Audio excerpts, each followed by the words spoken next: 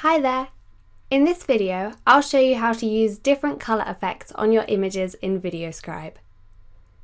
To get the colour effect options, select the image that you want to edit and open Element Properties from the timeline. There are 4 different colour effects that you can select from the drop-down menu. Full colour means that the image will be drawn in the original colours. For some of our images, you can customise these colours.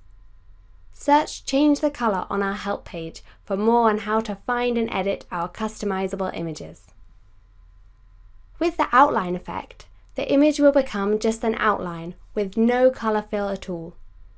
In this mode, you can change the outline colour, like this. The Grayscale effect removes all the colours from your image and displays it in shades of grey.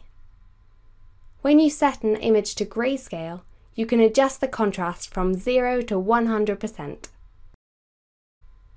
The lower the contrast, the darker and less defined the image will appear. When you select Silhouette effect, the image will turn into a solid shape or silhouette. You can choose the fill colour of this silhouette by clicking on the colour change square.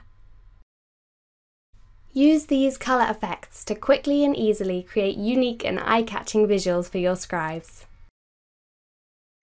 Thanks for watching.